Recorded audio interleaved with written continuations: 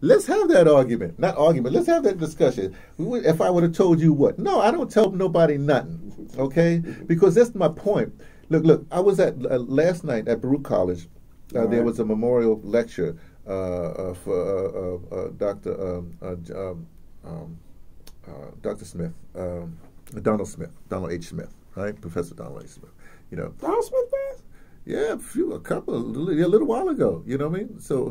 Well, yeah, because I mean, folks are just going, and that's something else. You know, one of the things which I think we were very fortunate in doing was, see, we have stuff with Dr. Donald Smith.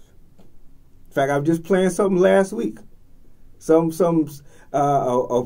piece on education. Mm-hmm. And Dr. Donald Smith was doing the intro and also doing the Q&A. Mm-hmm. See? And Donald Smith, Shashi McIntyre. See? Mm-hmm. See? We have these people, voice people. But my concern now in this preservation is we have to get this stuff back to the source. Well, here's what happened. Let me explain what happened. I was there. Mm-hmm. I had my camera, but I had my phone or whatever. Mm-hmm. But unbeknownst, well, I didn't know, but they call her Dr. Adelaide Sanford. She was there. She gave this concise, riveting thing that I didn't get. But somebody was in the audience, and I asked him to send me the send me the thing. Mm-hmm. Then I was there actually to tape Dr. James Conyers, because when I'm in New York, that's who I stay with. But he's a lot of these academics. They want to be prepared, just like you. They want to prepare. They got to have their notes and and I keep on. Well, I'm prepared I'm prepared, but I also leave a space for spontaneity. Yeah. Okay. Right. Yeah. Okay. That's not my point, right? And so he was sort of nervous about what he was going to say, and he got up there and did this thing, and I'm recording him, right? And then afterwards, I realized something, right? And so I had to go to a BAI because we have this whole kerfuffle with BAI in Pacifica right now. So I had to go to that meeting. So I say, this morning because he has to get up early to go to teach at Kean University, and I said, look, I got to tell you this, buddy. This you got to really know this. Your thing was so powerful because the energy that you put out. It doesn't matter what you're saying.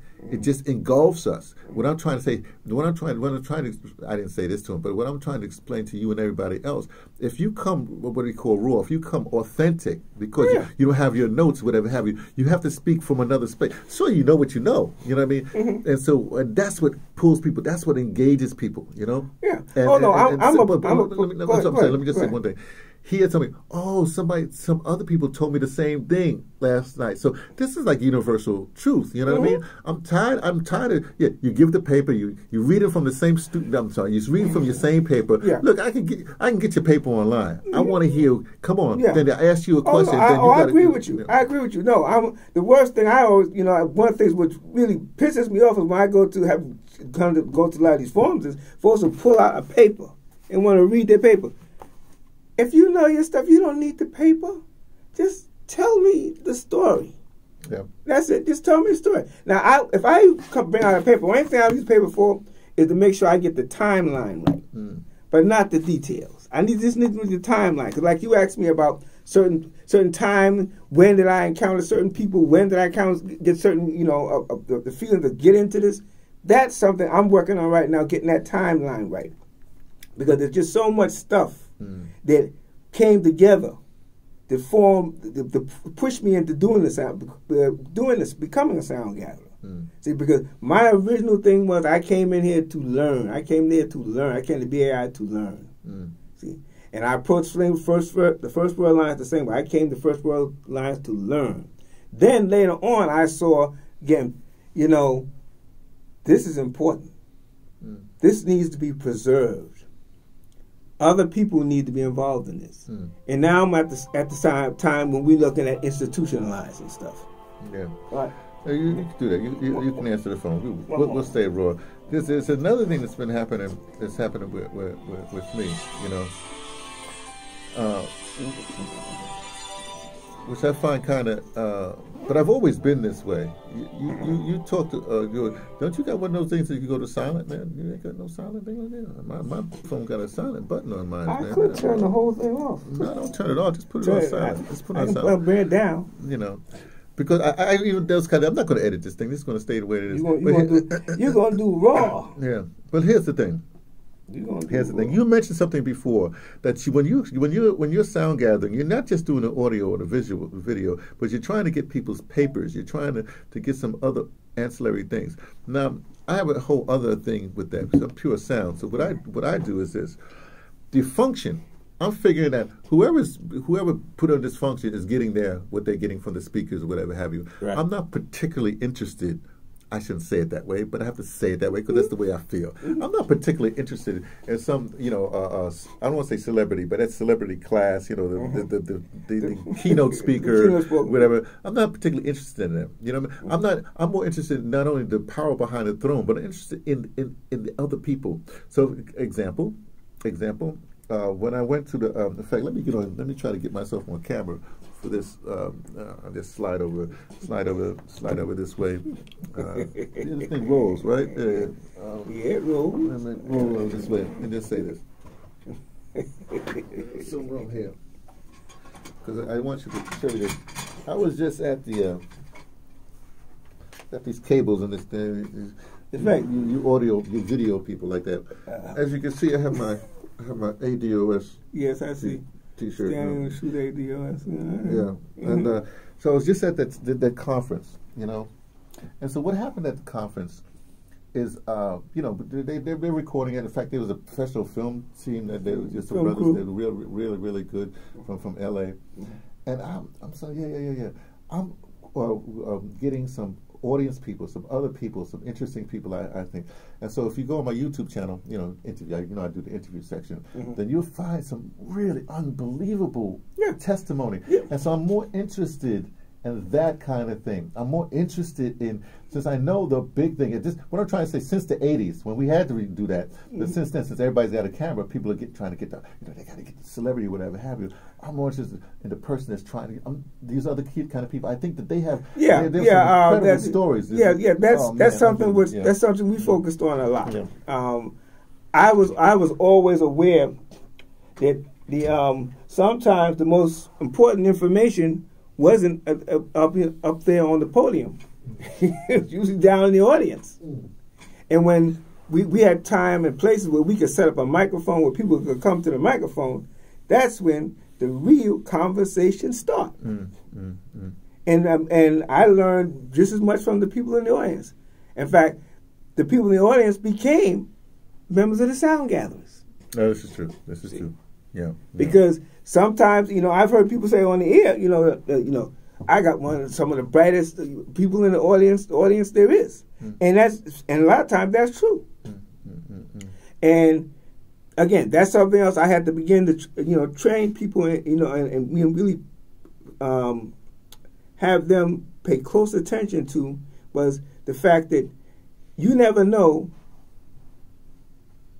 how much information you might have missed by not taking your microphone into that audience.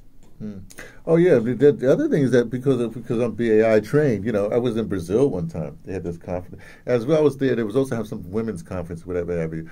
And it was after the big thing happened, like a day later, the women were having another little thing, and all the media, everybody had left. And I think I don't know if they excluded men, but it's like a lot of women do journalism, whatever have you. They left, and for some reason, I ended up in this little thing with them, And they let me hang, and I got some stuff in there that nobody got. That's it. Only because you're used to you come early, you stay late. That's it. Oh no! Listen, people have told me, exclusively, Melvin, we want you to come in and record this, but this is going to be closed door. The last thing I did with Gil Noble was a day-long session with African educators at the Clark House, which was closed door. No press, no nothing. I was the only person there with a camera or a microphone. He said, and I remember Dr. McIntosh asking Gil, said, why is he recording? He said, because this is historical. This is important. This is important. Say, it may not be prepared to be important now, but this is going to be important down the road. So I want to make sure this is documented. And that's how I approached most of the stuff we did.